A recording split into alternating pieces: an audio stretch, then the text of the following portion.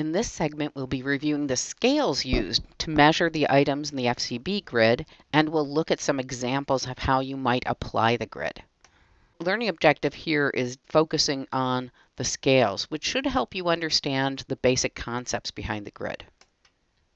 Recall that we have two dimensions. One is a relative dimension of thinking over feeling, and the other is involvement. The items that measure thinking are decision is not mainly logical or objective, or decision is mainly logical or objective. These items are always set up as bipolar scales. And then the decision is based mainly on functional facts, or the decision is not based mainly on functional facts. The feeling items are decision expresses one's personality, or decision does not express one's personality. Decision is based on a lot of feeling, or decision is based on little feeling. And decision is based on looks, taste, touch, smell, or sound, or decision is not based on those. And you'll notice that item 1, which focuses on personality, may be more relevant in high involvement than item 3. Item 3 is probably more relevant for low involvement, but could also be relevant for high involvement. And item 2 is probably relevant for both. For involvement, we have 3 items as well. Very important decision, very unimportant decision, requires a lot of thought, decision requires little thought, and you might think that that's, a thinking scale. It isn't. A lot of thought really reflects effort that you put in. And then a lot to lose if you choose the wrong brand, or very little to lose if you choose the wrong brand. Some things to keep in mind: the grid positions reported are averages for product categories. So you may have a product that somebody is very involved with, for example, but other people may not be. Or you may have a category where some people are really making a purchase based on feeling kind of motives, and others are making purchases based on thinking motives. In fact, we can actually cluster consumers or segment consumers based on level of involvement or primary motives. Also, consumers can respond to brands as well as product categories for the FCB grid. Here's an example. This is one of the Got Milk campaign ads. I love that campaign because it was so successful at repositioning milk, which had really suffered massive trauma in terms of sales through the 70s and 80s, and even into the early 90s. Where would you think this would fall on the FCB grid? Well, milk is definitely not high involvement. Many people buy milk because they like the taste. Others buy milk because they feel it's good for them. So I could see milk falling somewhere right around the middle of quadrants 3 and quadrants 4. This is an ad for TransOcean, which brought us the oil rig disaster in the Gulf. It's an ad that came out before that disaster. The headline is "Make the Right Move," and you can see there's quite a lot of copy here, although it's a little fuzzy, but it's talking about offshore drilling and the requirements and the strategy involved and the risks.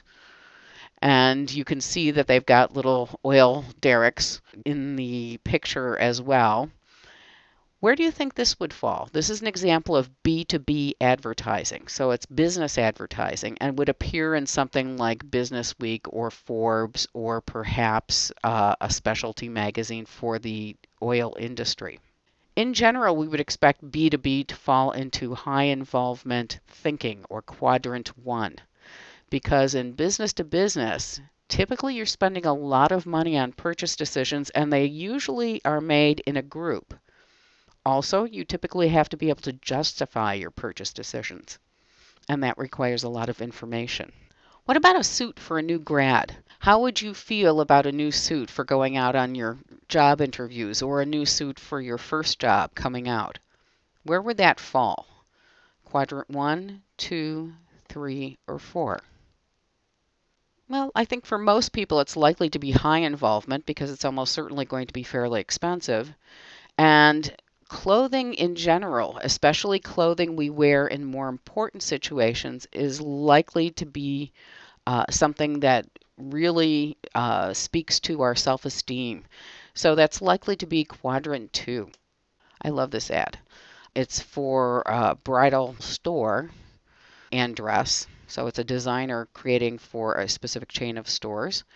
And we can take a look at this, very unusual.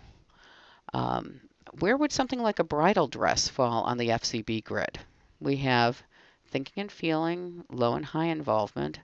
Well, this one would be radically high involvement feeling. There is absolutely nothing rational about the purchase of a wedding dress. I love this ad. This is one of my all-time favorite ads. I love it because of its simplicity and the way in which it communicates with almost no words at all on the image. Where would this fall? High involvement or low involvement? I'm not personally that involved with window cleaning, so I'm guessing that most people feel the same, although that's always a dangerous assumption. But given the low cost and low risk, I think it's an okay assumption.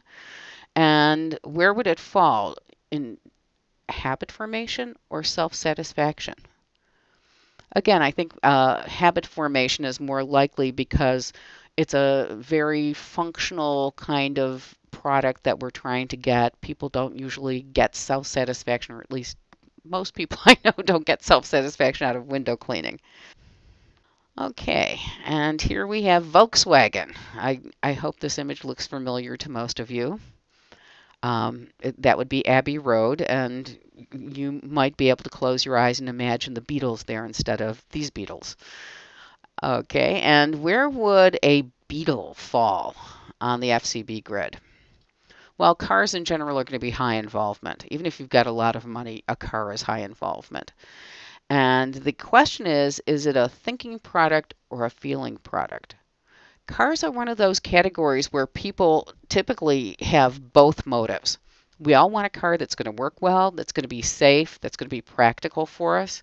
But most of us also want a car that looks good, that maybe says something about ourselves or communicates something about the people we are.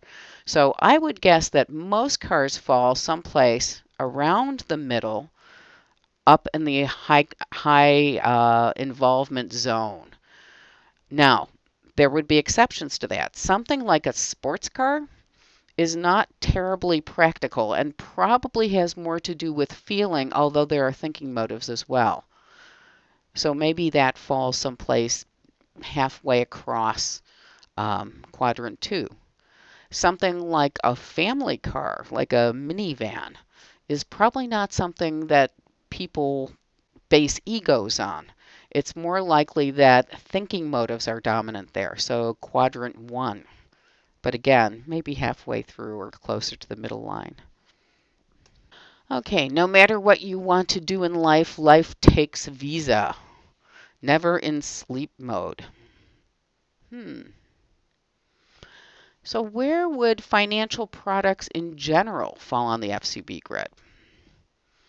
Well, that's an interesting question. I think people would like to believe that it's high involvement, and it might well be. But is it thinking or is it feeling? I suspect it's primarily thinking, but with some feeling elements. Those feeling elements might have to do with status, which is clearly an issue for products like credit cards, or it might have to do with feelings of risk that we take with financial products. What's this? 24/7 drive-through. Does that look like golden arches to you? It is.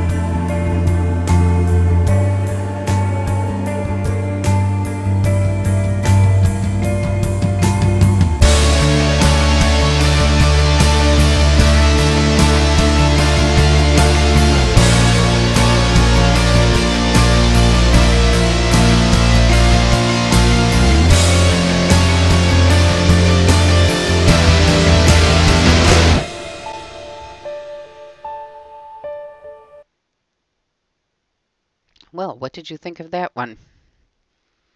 Where would that be? Well, I think that's pretty clearly quadrant 2.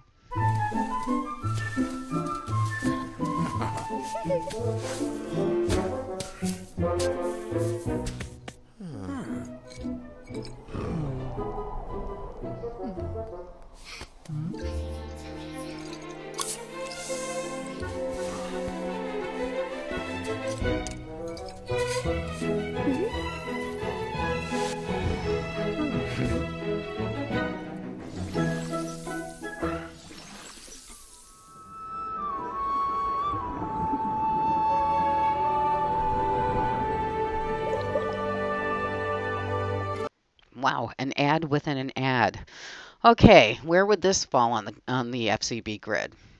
Coca-Cola's low involvement, right? Although people have pretty strong feelings about Coca-Cola. So I think quadrant 4 would make sense. And that's the end of our discussion about the FCB grid. Happy marketing!